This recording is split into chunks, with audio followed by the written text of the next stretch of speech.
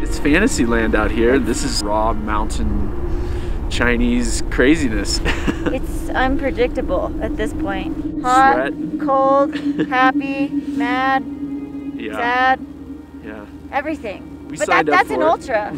Yep. It's like an emotional experience. It's going to be highs and lows all day. So you kind of just need to be prepared for everything.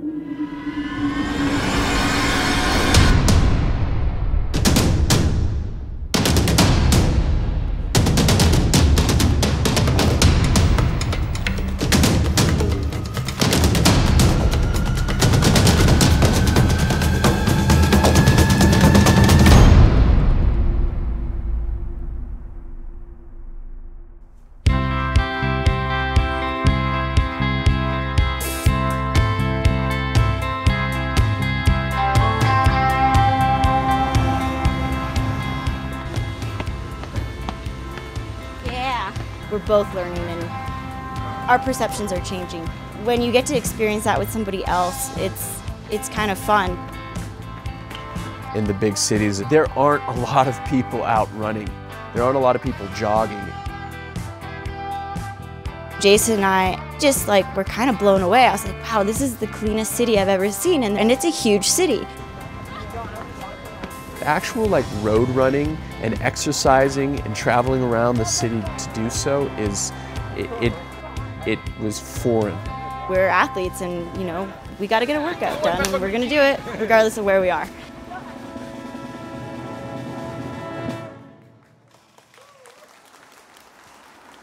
I started skiing when I was 2 years old and I started running when I was around 8, and so I just have a love and a passion for both of them. We went and spoke to the Chinese people at some of these running events. China's in a boom right now with ultra running. The races that they're doing are awesome. My success in China is related to the fact that I live at a high elevation. I train in the San Juan Mountains in southwest Colorado, which is remote and steep. They have some similarities to those beastly mountains in China. And so all of that's doing is just kind of warming up the muscles. At the first talk that we gave, it was primarily women. Because I know all about Jason already. The video that Meredith played about the ski, wow, it's just wow to me, and it's just so cool.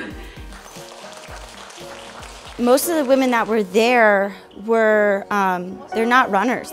They just wanted to know what I was doing or what Jason was doing, and I thought that was really powerful because it just means their culture is just starting to engage in it, and this is the first step.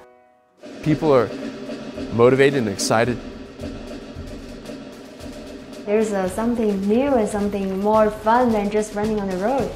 And I felt excited to be part of something that was kind of pushing the edge a little bit, for the trail running world. This is as gnarly as it gets.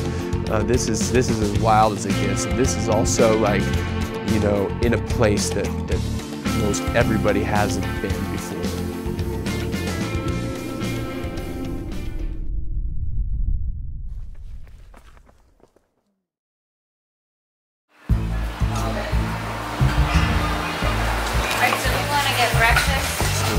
They have this ancient history of hundreds of, even thousands of years of what they've been eating that is so specialized and different than what we are used to. An octopus? Yeah. Wow, Jason! You see the shape? Yeah. And you put it in soup? Oh, you can just eat it. You can just eat it? Yeah, you cut it and then you eat it. I kind of just felt like Vicky, I felt like we became best friends in 5 minutes. They are very friendly, but Jason and Meredith, they are stars to us, trail running stars. Everything is strange to them. Yeah, this is really funny. This is wild. This felt extra big and extra untamed and uncharted.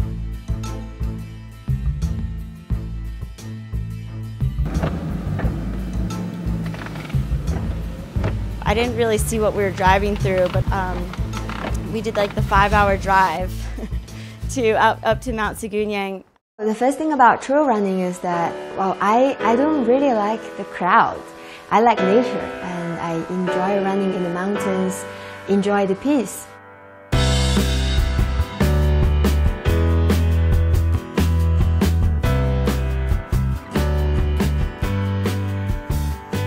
It just reminded me of the Tetons, and I love the Tetons, but this was like on a bigger scale. Like everywhere I looked, I was just like, it's the most beautiful range I've ever seen.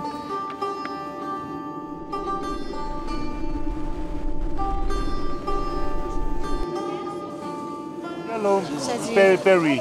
Oh, that we tried. Oh yeah. Yeah, Meredith. Yeah. This is the yellow berries juice. Yeah, Sweetheart. $10. That's how much And it for is. this one, for example, you put it in the water. It will help you with the high altitude sickness. Really? So this one, yeah. And this one, it reduce your blood pressure. Yeah, like make your blood circulation better. Wow. Yeah, as well. Yeah. This is really cool to see this. Will they let me go? Will they let me do it? I think it's important to immerse yourself with other cultures. Those women were so awesome, and they were doing their traditional dancing, and they were showing us them, and I think that's a really unique thing to have with people.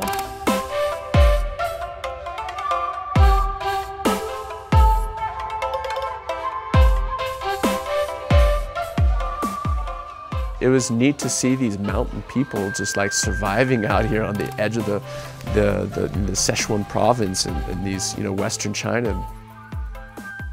It was surreal, and it's one of a kind.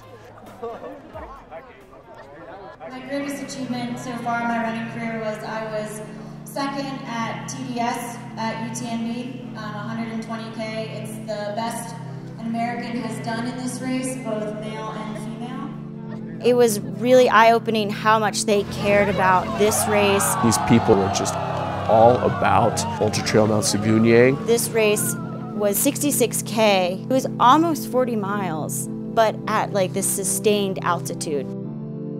You know, I don't think I knew what to think of the race or where I was running.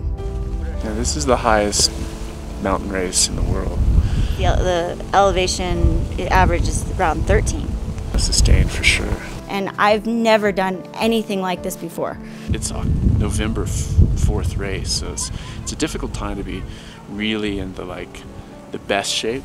Because I feel like Do you feel challenged? Are you excited? I'm excited. I'm excited, but you know, I kind of get the impression that people think like instantly like, oh yeah, she's gonna finish it and crush it. Like, and that's always nerve-wracking when you have that expectation. No woman's actually finished this race. So that's really intimidating. And so my goal was like, I just gotta finish. I think it's gonna be kind of hard for me to pull back racing because I always want to go out pretty hard, but I don't think you can. I thrive on this. I'm not looking to like run as fast as I can on established routes. I want to go do some new, cool, crazy stuff in, you know, in these mountains in Siguniang and around this. That's what I was after.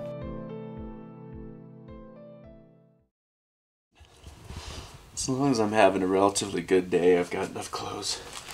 Things go really bad, then, man, it's humid, it's wet, it's snowy, it's 14,500 feet. You know, 8 degrees out or something. Weather forecast, man, strike fear. It could be chilly.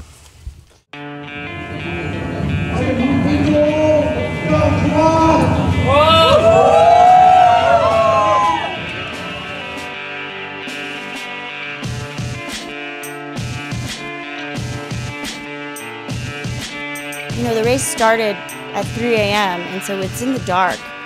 But by the time I got up to, I think, the 3rd checkpoint, I was way above tree line in the snow. And when the sun started to come up, it was just like, oh my gosh, like where are we? Like, because it was just peak after peak after peak, just like snow covered. And it's probably one of my favorite moments of a race ever. Seeing the sunrise and being where I was, and it was a really powerful experience. It's a special thing to get to a place that is this majestic and unspoiled. It was raw mountain trail. The steepness and technical nature and the ability to like hurt yourself. It was more diverse than most all-trail races, just because of it being kind of remote China.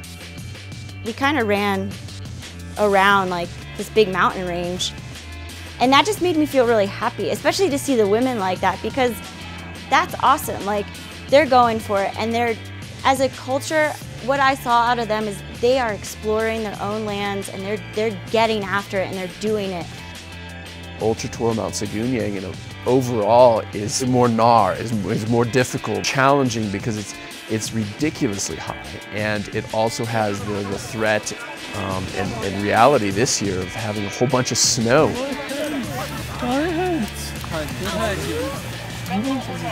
This is the Wild West of mountain running, and it happens in China at this race. This was a real mountain race, true mountain running. It requires a lot of strength, and it requires some luck. It was truly an adventure. Well done! It did it! Yeah. Yeah. Yeah. Yeah.